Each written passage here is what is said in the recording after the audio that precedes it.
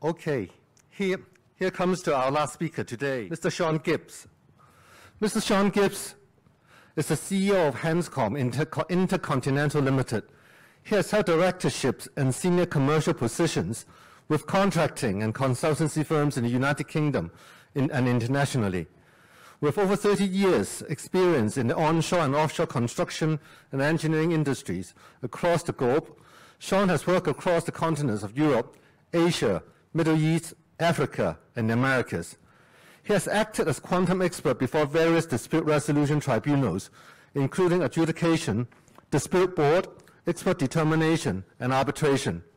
The topic that Sean will share with us today is dispute avoidance and dispute resolution. Mr. GIBBS, please. Great, okay. You're right. So my name's Sean GIBBS, and I'm going to be talking about dispute avoidance and dispute resolution. As was mentioned, I work for the company Hanscom Intercontinental, and we provide expert witness and expert advisory services. We cover construction, engineering, and shipbuilding. I myself have been called to the bar by the Middle Temple. I'm also a fellow of the RICS. I'm not going to talk too much about that. The company itself has got multidisciplinary experts, and we work in a wide range of ADR forums. In terms of dispute resolutions, it's recognised as a problem globally. So if you look at the Crux report done by HKA, there's disputes and issues arising from disputes across the globe. In particular, in the recent Crux report in 2022, they looked at 104 projects in Asia across 22 countries, and their average values claimed on those projects was $90.4 million. That's US dollars per project.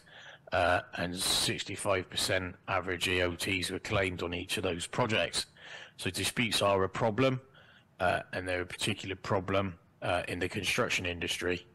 In the United Kingdom, despite having many standard forms with dispute resolution and tiered dispute resolution, in the last couple of years, we've actually had a cross-border agreement to try to implement a conflict avoidance pledge. This recognises that before a matter becomes a dispute, it can be avoided by taking robust action. Some of the people that have signed up will be obviously known to people in Hong Kong, such as the Institute of Civil Engineers, the ICC, that's the International Chamber of Commerce, Dispute Resolution Board Foundation, as well as the Chartered Institute of Arbitrators. And it's quite unusual in terms of the conflict avoidance process that not only did large professional institutes want to sign up to this, but also some of the companies doing some of the largest projects in the UK. So Transport for London and Network Rail, probably two of the largest employers of construction clients. Now, the conflict avoidance pledge itself is supported by other tools and information. So what they've done is they've published a 16-page guide, and in this guide it gives you justification for early conflict avoidance and early intervention techniques.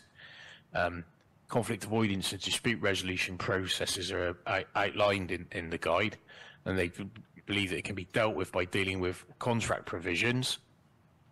They recommend conflict avoidance panels. And these conflict avoidance panels operate in a number of ways, including early neutral evaluation and project-based dispute boards, as well as evaluative mediation.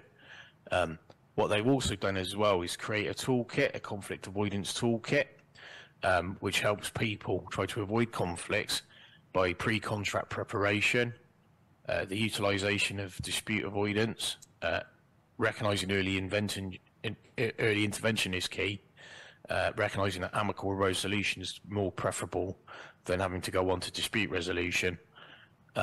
Now, you probably wondered why I outlined that. Obviously, in the United Kingdom, for many years, we've had both the NEC 3 and NEC 4 contracts, as well as FIDIC contracts. And that's what I'm going to be talking about today for the majority of the time, of the dispute resolution and dispute avoidance processes in those two contracts.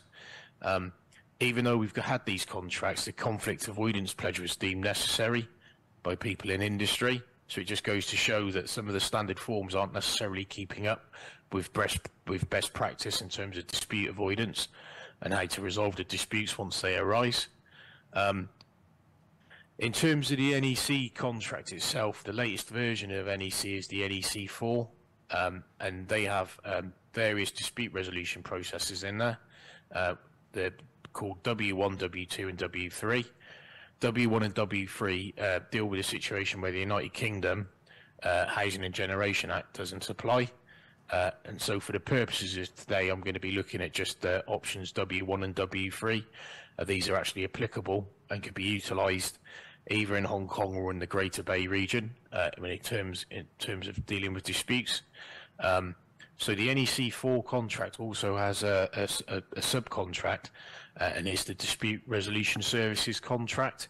And it doesn't matter if persons acting as an adjudicator or a dispute board member, they'll enter into this Dispute Resolution Services contract in conjunction with the parties. Option W1 is essentially a multi-tiered dispute resolution option. What it requires is that the parties refer all of their disputes to the party's senior representatives, and these will be specified in the contract data.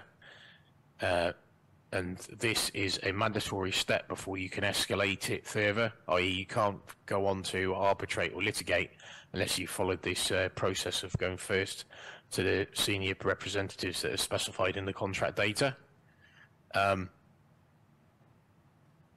It's been said that it's become long-winded and open to abuse, but having to follow the senior representative process, but it has had some success. Essentially, there's a process which is dictated, and that is that each party must submit a statement of case within a week of notification. The submissions are limited to 10 sides of A4 paper, and also supporting evidence. Senior representatives, though, can attend as many meetings and use any procedure necessary to resolve the dispute over a period of no more than 3 weeks. So the early intervention by senior representatives from both sides is viewed as working successfully, or could lead to working successfully in terms of avoidance of disputes, and also maintaining the parties' relationships. So, for example, where you've got a large client who does a lot of repeat work, they're probably not going to want to fall out with their contractors, and similarly the contractors aren't going to fall out with a good employer. At the end of the dispute resolution process, a list of issues is produced, and the project manager and contractor must put any agreed issues into action. So the process itself, though, is to be without prejudice, and no evidence, either statement of case or the discussions, can be disclosed in subsequent proceedings. So some of the rationale for this is that it's going to allow the people to be more open and transparent on what they're doing and saying. Adjudication is also a secondary process under W1, and arbitration and litigation are the final resolution processes under that particular form. If you do go to adjudication and you're not happy with a decision, then there's the option then to proceed further on to refer the dispute to a tribunal for final determination. Under the NEC form of contract, essentially the parties either choose litigation or arbitration as the tribunal, and it gives some flexibility in that. The option W3 is quite different to W1, and it's used outside of the United Kingdom, or where the Construction Act doesn't apply in the United Kingdom, and it uses a DAB, a Dispute Avoidance Board, rather than adjudication. The Dispute Avoidance Board in the NEC is very different from the Dispute Adjudication Board in FIDIC, and I'm going to touch upon that later on when I talk about the FIDIC forms of contract and how they can be used to avoid or resolve disputes. And what is important is that the DAB procedure must be followed before either party could refer the dispute to court or arbitration. The way that the DAB has been designed in this suite of contracts is that it consists of 1 or 3 members. The number of members is stated quite clearly in the contract data in Part 1. If there were to be 3 members, both the client and contractor nominate an individual, and they're named in the contract data, and the parties jointly choose the third member, there is also provisions for dealing with a member not being able to act. So that means that the board won't fail because they're not properly constituted or someone leaves.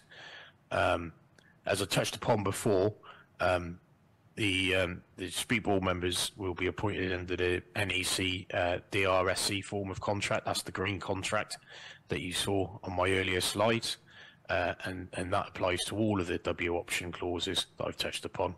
The DABs are supposed to visit the site at intervals.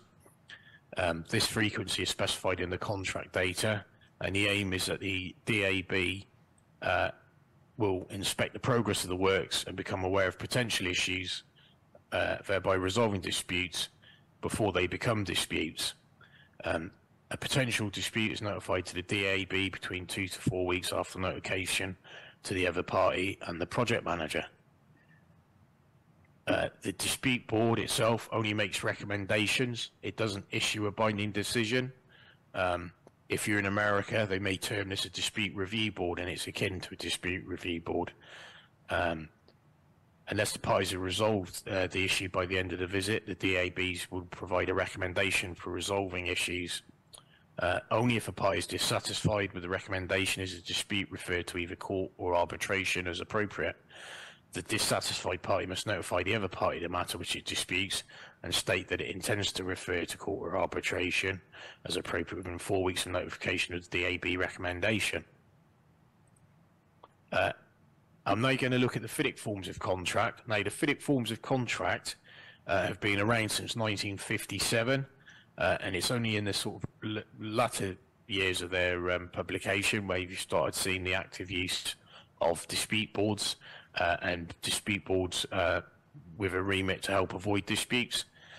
The FIDIC forms of contract are now published in Mandarin. I'm not sure exactly which versions are currently available in Mandarin, but there are official forms of the contract. The 99 forms have a creature known as a dispute adjudication board. The dispute adjudication board is very similar to a dispute avoidance and adjudication board, which was created by the 2017 forms. And the reason I say that is under both contracts, the dispute board visits site regularly, has input. It can help resolve disputes before they arise by informal negotiation. They can also provide opinion to the parties. They can provide non-binding recommendations. And they can also, unlike the NEC form, they can provide a binding decision. Now, the 2017 forms of contracts issued by FIDIC were slightly improved, and the emphasis was more on being able to avoid disputes, and that's why the particular form of dispute there is entitled the Dispute Avoidance and Adjudication Board. In terms of comparing and contrasting NEC and FIDIC, the NEC 4 W3 process has a dispute avoidance board. They provide a recommendation. If the parties don't accept the recommendation, then it can be resolved by the tribunal. The FIDIC forms of contract, the dispute adjudication and avoidance board, can firstly offer informal discussions. They can also provide opinions. Then if there isn't a parties reach agreement, they're able to issue a binding decision on the matter. And then the final recourse there is to ICC arbitration. If you look at the FIDIC forms, for many years they've always chosen ICC arbitration as no litigation. One of the reasons specifically for this is that the contract is used in an international setting. It quite often involves parties from different jurisdictions contracting, hence that they've always chosen to include the ICC arbitration provisions there, as it's deemed most suitable for that cross-border type of work. This is in contrast to the NEC. The NEC contract itself originally was created for the use in the United Kingdom. It's obviously been adopted and used around the world, not to the extent that the FIDIC forms of contract have. But if you look at the Hong Kong market, they've been regular users of the NEC suites of contract now for many years. And then obviously their process in the NEC is to choose between a court or arbitration. Probably one of the disadvantages of the NEC is it's not explicit in its arbitration processes, whereas the FIDIC forms of contract are very explicit in the way that the ICC arbitration will be conducted, and outline the processes and procedures to get the arbitration underway, and also to maintain it. One thing that you may find, though, it doesn't matter which forms used, is that some courts may not recognise an interim and binding decision when it comes to enforcement, and this is particularly found in civil code countries. In terms of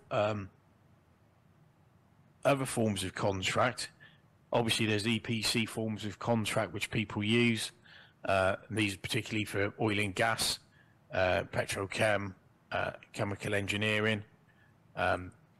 They don't necessarily have all of the necessary tools and mechanisms to enable them to operate. So, for example, the NEC 4 itself has a very detailed dispute resolution services contract, which supports the main contract provisions, and it also allows for the parties to easily engage those that would act as adjudicator or dispute board member, or even arbitral tribunal member.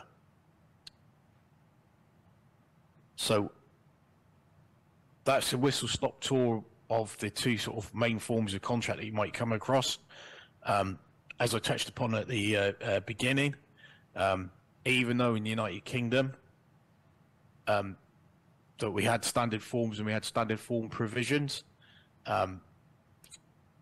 professional bodies, clients, as well as contractors felt necessary to launch a conflict avoidance process and a conflict avoidance pledge. This is because they felt that the standard forms were lacking in some ways. So in most of the standard forms, disputes almost arise then are resolved. And under this conflict avoidance process, the plan is that you don't allow the problems to arise. So you try to head them off. It encourages a lot more communication and dialogue than may be emphasised in the standard form contracts. That's not to say you can't amend the standard form contracts, but it's something to bear in mind. Early neutral evaluation is akin to some of the processes that I've touched upon in the NEC 4 and the FIDIC forms of contracts. Project-based dispute boards are obviously available under both the NEC and the FIDIC forms of contract. What's not explicitly spelled out in either of those is the use of evaluative mediation, and that might be something that you may wish to amend in those standard form contracts to include a sort of more formalised mediation process. It's certainly something that's on an international basis is becoming more and more used in construction projects. I've already touched upon the conflict avoidance toolkit. If you go to the website, which is managed by the RICS, and you look for conflict avoidance pledge, you'll be able to find the toolkit. I certainly encourage you to look at it. There's some very useful things to think about in there, particularly at pre-contract stages. And probably the most important thing to do when negotiating a contract is actually think about the ways that you're going to avoid disputes. If we go back to the first slide I looked at, where you had the spread of disputes around the globe, it's a global problem, disputes and dispute resolution. It's tackled in different ways in different countries. So if you look at the North America, one of the tools that they've decided to use over there on their large infrastructure projects are dispute review boards. probably the biggest drawback with a dispute review board is that you can go through the process and then you don't have a binding decision. So that's something that diminishes its importance. If we look at South America as a whole, sorry about that, the slides just jumped. South America as a whole didn't use dispute boards for many years. In the sort of last 5 years, you're starting to see an uptake in dispute boards. And the forms of dispute boards there are dispute adjudication boards. That means that they can issue binding decisions. If we look at Africa as a whole, they have a lot of investment in the country. Quite a lot of it is from multilateral bank funding. They tend to use FIDIC forms of contract for a lot of the works, and they'll also include the dispute board provisions contained within the FIDIC forms of contract. If you look at Europe, which is obviously in green on the map, the United Kingdom and Ireland are probably the anomaly because we have a statutory construction adjudication process. That's really meant that dispute boards haven't really been utilised in the United Kingdom to any great extent. If we touch on then the mainland Europe, we were starting to see more and more use of dispute boards in part of the provision. Some of this is because of the use of FIDIC forms of contract, but it's also because the advisors and lawyers that are advising parties are aware of the benefits of dispute boards. One sort of region that doesn't really use dispute boards, or historically hasn't used dispute boards, is the Middle East. They'll quite often have a tiered dispute resolution clause, which will eventually lead to an arbitration of some sort. If we go down to Australia and Australasia, historically they didn't use dispute boards, though they are now. So the dispute board mechanisms seem quite popular. Turning to Asia, Hong Kong for many years has had various standard form contracts. In terms of public works now, the NEC certainly seems in the predominance. China itself has its own standard forms of contract, as well as starting to use FIDIC forms of contract. If we turn to some of the other Asian countries, such as India, historically they didn't use FIDIC forms of contract. They had various bespoke forms of contract that they were using, and standard form contracts which were unique to India. With large investment in infrastructure, they're starting to use the FIDIC forms of contract. In terms of the former CIS states, so you have places like Azerbaijan, Kazakhstan, they tend to use EPC, EPCM contracts, so they're oil and gas projects. And then in some of the other sort of projects, some of their larger building or infrastructure projects, and they tended to use FIDIC forms of contract. So I'm just going to jump back through the slides.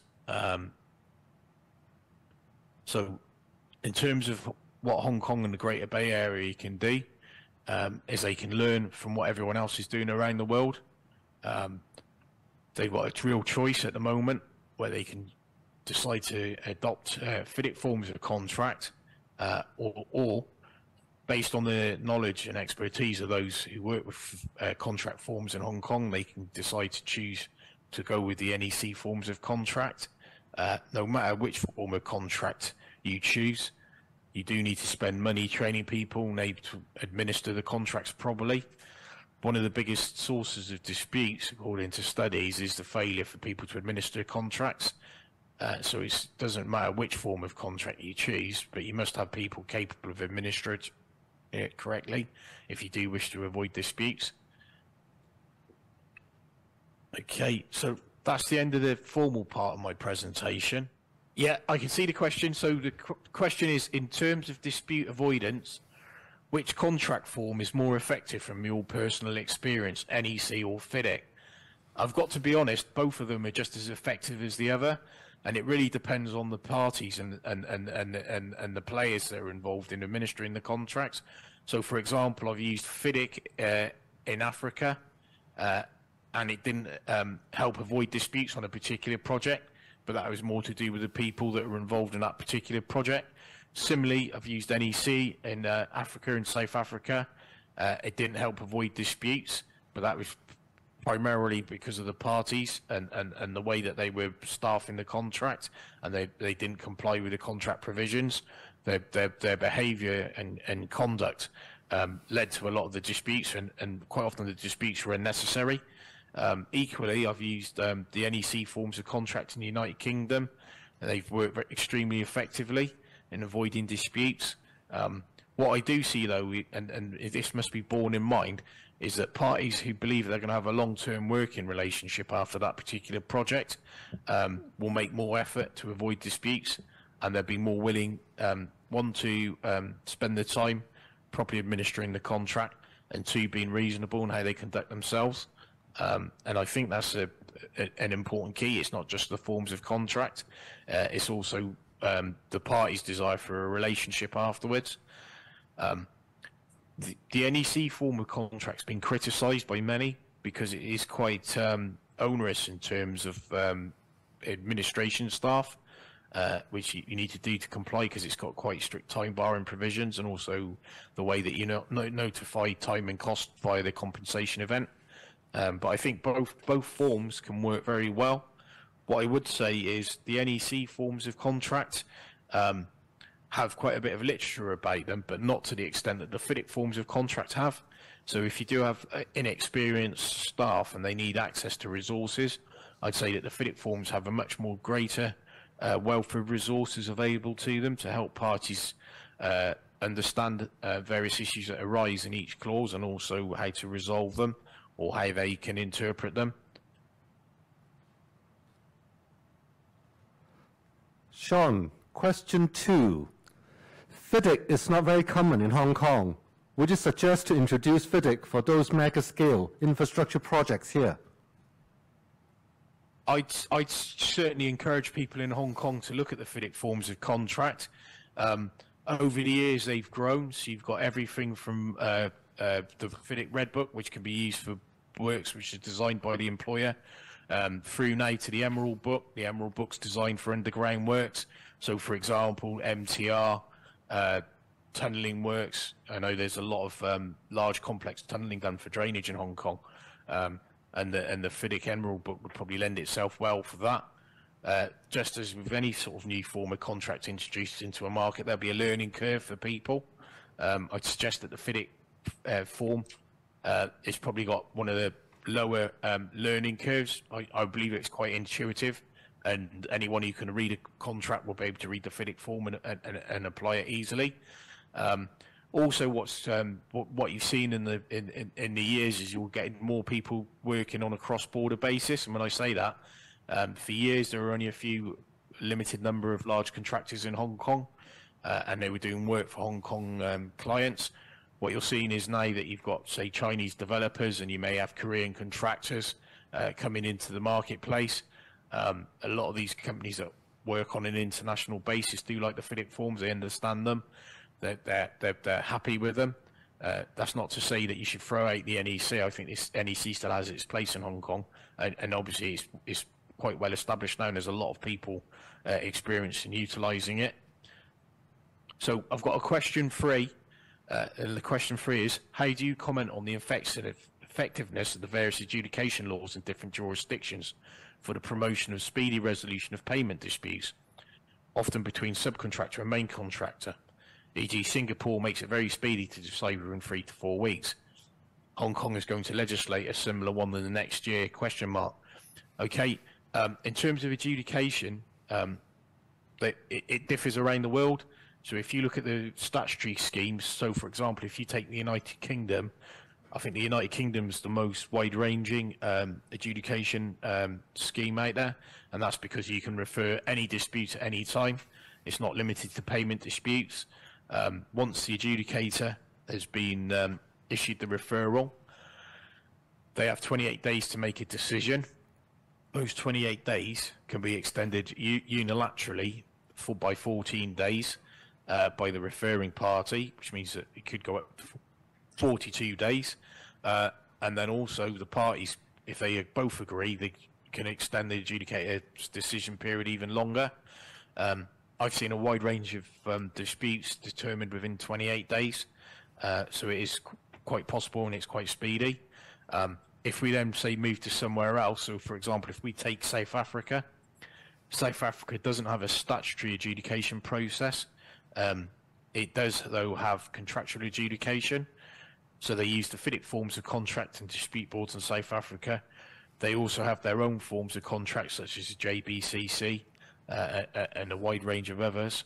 They use the NEC as well there. They don't have statutory adjudication, but adjudication there follows the contractual process that's stated.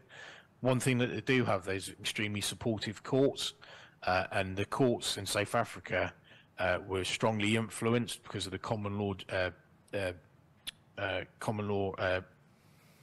precedent. That means they took the decisions from the United Kingdom courts, and they're quite quick to enforce. And they're normally enforced no matter what. Even if there's a breach of natural justice, the courts in South Africa will tend to enforce, and they enforce on the basis that's what the party signed up to. And even though it's only interim and binding, that they will give an enforcement. In Hong Kong at the moment, and this is going to be key to understanding if adjudication is going to work successfully or not, is obviously you've got the statutory payment provisions mandated by the government now. I haven't had much feedback from that yet, but I certainly think there's going to be a lot of lessons learned in this initial process. In the United Kingdom, we've had statutory adjudication now for over 20 years. King's College have just recently produced a report on adjudication. If any of you can go on the King's College website and look for their adjudication report, I certainly recommend it. It's one of the most detailed reports ever done on adjudication in the United Kingdom, as well as people's perceptions. You can see how the different UK adjudicator nominating bodies are working on what they're able to do, on what they're not able to do. You'll also see suggestions for changing the construction acting scheme. Probably the biggest issue we have in the United Kingdom is that they've got exemptions. So, for example, the oil and gas industries are exempt, and there's now a lot of pressure for these exemptions to be removed. Singapore and Malaysia, I believe, have got quite similar schemes in as much as the adjudication deals with payment disputes, and it's just relatively quick. My understanding is as well that the enforcement in both Malaysia and Singapore is extremely quick. If you go across to Australia, Australia's obviously a federal state. Each state's got its own sort of way of doing things, and for years they haven't been able to align. And I think that one of the issues in Hong Kong is obviously dispute boards and adjudication were first utilised on the Hong Kong airport going back to the early 90s. And since then, the reason that adjudication has been hard to implement in Hong Kong is you had a lot of different professional bodies who were unable to reach agreement, and this obviously gave room to the government to say, well, if you can't agree between yourselves, what can we do? We don't know, who to listen to, what we should implement, what we shouldn't. So the latest government initiative in Hong Kong, I think, should be warmly welcomed. It should be analysed, and it's certainly going to guide the creation of the bill that's going to go before the local legislature. Has anyone else got any other questions at this point? Well, due to time constraint, I believe that would be your last questions. Ladies and gentlemen, would you join me in another round of applause for our speakers?